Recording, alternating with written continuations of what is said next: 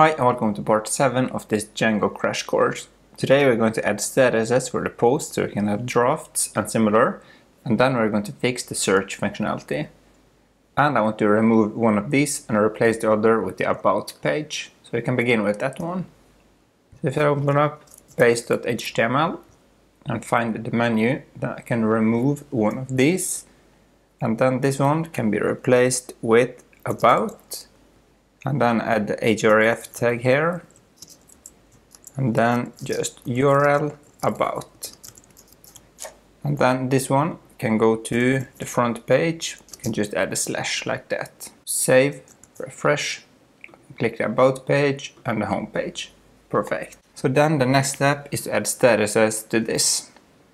So if I then find the blog/models.py file and then the post model. First I want to add choices up here. So you have the active one, active, and then draft. And if it is a draft, I don't want it to show on the front page. Now we set up a tuple so we can choose between these two. Choices, status. Let's say active, and then a label which will show in the admin interface. Draft. So this is the value that will be stored in the database, and this is what you will see in the admin interface. And this is just so we can easily access it from other places and similar. Then below the created it, we can say status equals models.char field, because I want to store this, which is a char or a string at least. Now we say max length can be 10, choices equals choices status, and default equals active. So now this will be a select list in the admin interface, and the default one for all articles will be active, and this is a constant which points up to this one. Now we can save, and if you then stop the server and run the make migration script, great, there I want to see add field to status, add field status to post.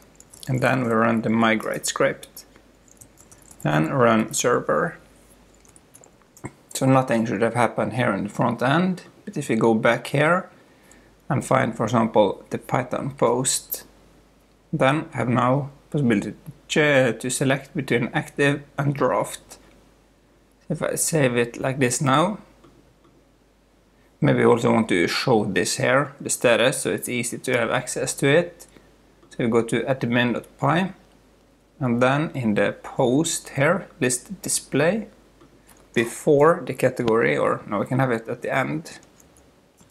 Status. I also want this to be a filter. Status.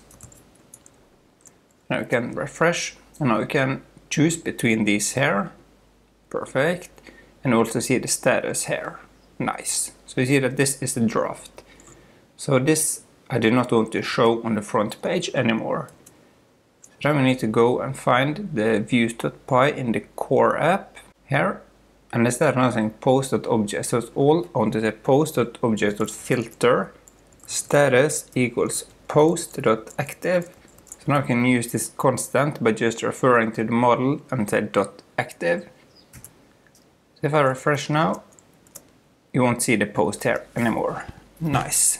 So let's do this other places as well. So in the views.py inside the blog, in the detail page, I want to add this here as well. So status equals post.active. So you can't go directly to a post anymore. And also in the category, we need to get these here in the backend instead of the front end. So posts equals category.posts.filter status equals post.active. Now we need to make these available here. Just append it to this list or dictionary. And now we just need to change the template for this a little bit, because here we loop through them by saying category.post.all, and here you can't use the filter. So if you now replace this with posts and save, we now use this variable instead, which gets them from the category, but here we can use the filter. So if I now try to go into a category, for example Django, these two will show, but if I go to Python, the category here will not show. Great. But since we don't have any posts here, we should show a message about this. If I go to category.html, at the end of this for loop, we can say empty. So if this list or dictionary here is empty, and we can show a message. Div class, content. And then here we just say P for paragraph. There is no posts in this category. And then save, refresh, and now we see this message. Nice. So then we want to fix the search functionality. Before I continue, I just want to say thanks to my Patreons. If you too want to support me, you will find a link to my Patreon in the description below. And to do that, we can begin with the view for this. And I want this to be located in the views.py in the blog app. So below the category, we can create a new view, def search, get the request parameter in there. And then we want to get the query from the URL. So query, or the word you search for, equals request.get. And then pass in query and default this to empty. So this is what you use to get the parameters from the URL. And then below here we can say posts equals post.objects.filter title I contains equals query. So if the title contains the query, these will be listed in here. And we say return render request blog/search.html. Now we can pass in the posts here, like that. We can also pass in the query so we know what the user searched for, like that. So then we want a template for this, and I think I can copy the category template since much of this will be the same. So just copy all of this, and I create a new file, search.html, and paste it in there. Now we can replace the title in the browser with search, and then above this content where we loop through the posts, we can add the title, and then h1 search results, and h3 for a smaller title. Here we can say query, then we show what the user searched for, like that. No result for the given query. And then we save this. So then the next step now is to add this to the URL so we can access it. And then at the top here is a path, search. Now we give the name views.search, which is the view, and name is search. And we need to add this at the top here since search would match this one.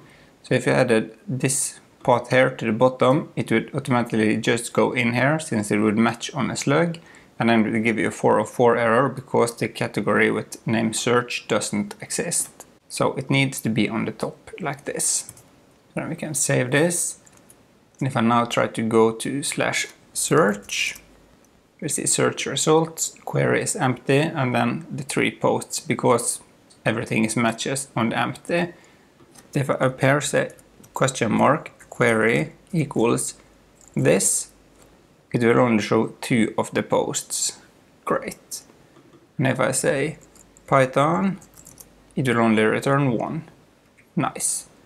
And if I search for something like this, it will say no results for the given query. Nice. But what if you want to check both the title, the intro, and the body? Then we need to use a function from Django. So at the top here, above this we say from django.db.models import q. And this allows us to search in multiple fields. So then down here where we search for this, and here we say q, like this. So now it searches for this, but so also forgot to mention that I contains, it will now check that this is insensitive for capital and lowercase letters. So it just says that if this matches anything inside the title, if it's capital or lowercase, it doesn't matter. But if you also here want to search in the introduction, just add a pipe here for or, and q, intro, I contains equals query, and then the same with the body, or q, body, I contains equals query, and save. So then I can refresh. Oops, forgot to add close the parentheses there. See, I also got the error down here, and it was added to the end instead, like that. So now the error is gone here. If I refresh, this is better. Just want to see what's inside one of these. You can search for body and then add it at the end here. As you can see here, it returns all three because all of the body has something with body inside, but not the title. So now we know that this is working. So now I just want to activate this field here. So if I go back to base.html, and then up here where we have the form, can add it around this one. Form method is get, not post. We want to use get here, so it's added to the URL. And then action, URL search. So now this will automatically point to the search page. And then I just wrap all of this inside this form tag, save, refresh, and now I can try to use this. Python. Okay, that did not work because this input field doesn't have a name. So if I just add name, query, like that, refresh, and now try to search for Python, you'll see query Python, and then it returns this one. Okay, and if I click this, I get the 404 error, and that is because this should actually not be showing here because of its status, which is draft. So I need to change the views.py a little bit, because we can't say just filter like this. First, we can add a filter here. Status equals post.active, and save. So now if I refresh, this is also gone. And if I just search for empty, it will just return these two because both of these are active. Nice. And that was it for this part. Hope you liked it. And if you did, please click like below. If you want notification when the next part is out, you need to subscribe to my channel and remember to click the bell. If you have any questions about today's code, feel free to leave a comment below. See you in the next video.